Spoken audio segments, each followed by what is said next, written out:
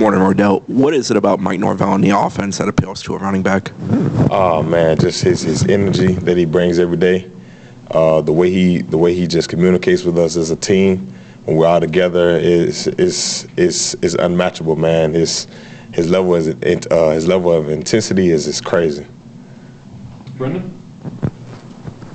What do you like about this scheme, like when you were in the recruiting process as quick as it was? Like what stood out to you when you were doing your research, and I guess what have you learned about it since arriving here?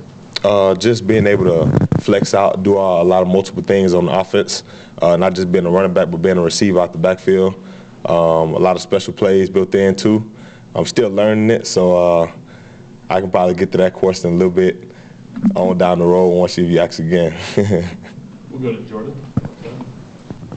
Kind of following up on that, can you just talk about your playing style and how you want to improve as a receiver during the offseason? Being a physical speed back, very powerful. Being able to be smart and know the game, most importantly. Just being able to be an effective player on and off the field. So that's how I kind of revolve myself around my playing style and how I carry myself in life. Corey? Have you always looked like that? Have you always been into weight training and working out? Like, when did this all start? 12, 14, 16? When did you obviously are very committed to it. When did that start? Oh, man, that started a while back, probably when I was 7 years old. I was very committed to working out. I wanted a body, I wanted to be built. So I was just like, I used to do a lot of push-ups, a lot of sit-ups. I used to go on YouTube some of the time and look up some of the insanity workouts where you do them at home and knee kicks and stuff. I was doing a lot of stuff, so it kind of started around the age of 7 or 8. I can give you that. The group of guys that came over from Alabama, are those guys you were particularly close with? And what's it like just having former teammates, your new home? Absolutely. I'm very close with those guys. I mean, whenever I had a question about my recruiting process, I called those guys. When I got down here, I called them, hey, what's the closest food spot, they got down here? What's it like with the workouts? Before I got the workouts, it was like, what's going on, so I can be hipped on everything and just put together in all different places. They helped me a lot. Brendan? The other day, Coach Norvell called you a natural-born leader. I guess what are your leadership stylings, and what's it mean to hear that from the coach so early on in your tenure here? Just being vocal, being a leader by example. A lot of the time, a lot of people can see that that I'm going to lead by example, and that's what I want to do. I can be vocal as well, but leading by example, showing people the way it's supposed to be done. I feel like that's a big factor on how other people's actions carry on behind mine. Jordan? Roydell, adding on to that, can you talk about your relationships right now in the running back room, specifically Lawrence Toafili, but also some of the newer freshmen that are on the team? Can you say that? I'm sorry. Can you just talk about your relationship with Lawrence Toafili and some of the guys in the running back room? We all close, man. We got a group chat that we all in.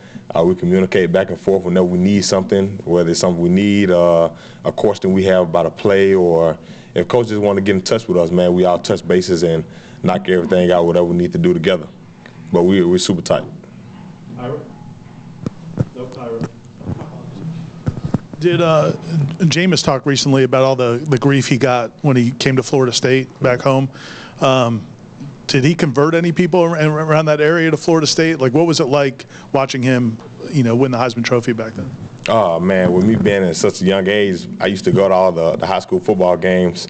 It was kind of wild to see him on the team and he won the Heisman. I'm at a young age, so I'm kind of still figuring things out. I know what's going on, but I don't. So it's like, okay, I can do that there. Let's try. Let's go for it. And I kind of work my way around the things that he does and some of the ways him being in leadership, him being vocal leadership. You see some of his videos, and I kind of translate my work and what I do on and off the field to some of the things that he translates and does. Got a Zoom question for you from Matt Baker. Hey, Roydell, can you kind of talk us through the process in terms of when you wanted to enter the portal and what the thought process was there? You said it again? I'm sorry. When you entered the portal and the thought process of how that all went? When I got into the portal, the first person to contact me was Coach Norvell, and I just knew from right then, right there, that was the perfect spot for me. The way when we first got on the phone, it was just, man, you can tell his intentions when he called me and contacted me as soon as I got in the portal. Less so picking Florida State, but when you're a player like you that's been established, you're from the state of Alabama, you're playing at the University of Alabama, what are some of the things that go into the process of maybe needing a change of scenery? So you said that last part again? What are the things that make a player want to enter the portal? I mean, when you're somewhere and you've been there for 3 years, you've been established, you're getting playing time, what are some of the things that can maybe lead to wanting to see what else is out there? Just the opportunity. Everyone has an opportunity on the table, and I chose to take the opportunity. Coach Norvell gave me the opportunity, and I'm gonna take advantage of it, you know. And it's just a different feel, just getting to know everybody again, and coaching staff, a new feel, new playing style, and playbook. So it takes some getting adjusted to, but I'm thankful and blessed for the opportunity that Coach Norvell gave me. Chris? What's it been like over the last month getting to know Coach Yak, and what is he like in the meeting room? Man, all these guys are intense, man. The workouts, me getting into the playbook, off the field work, just being able to just getting adapted, like I said, and get locked in with these guys, man. We only got a couple more months until it's game time, and I want to see what everyone's like. Brendan? What have some of your early impressions of DJ Uiagalelei been? What's he like personally as a leader, those kind of things? He's a laid back, but you can tell his work ethic. It shows a lot. He's a lead by example and a vocal guy. Along with all the other quarterbacks, all of them do a great job. They stick together when things needs to be done. We all in the group chat together as well. So whenever something needs to go this way or some off the field work, some extra work, we can get it done with those guys. Court?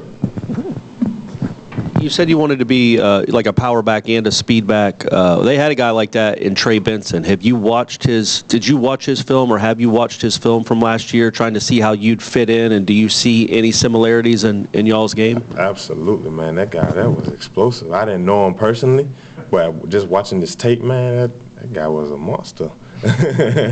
and his playing style, man, you can tell he's a hard runner, physical, fast. I saw a clip, man. He got some speed on him, man, for him to be that size. And I saw a little myself when I kind of watched this tape and the playing style that they are getting fitted into.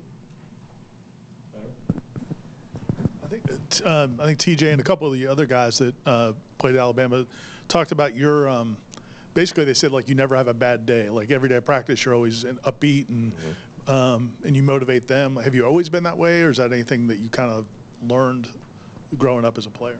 Man, you always be that way. You got to keep a smile on your face. You get to get this opportunity. You don't got to, you know. You got the opportunity and you get to do it. So that's how I kind of wake up and go about my day. And give me a little juice to know that I get to do it. I don't got to. Anything else for Roydell? We're good. Thanks, man. All right, thank y'all. Great job. Thank you.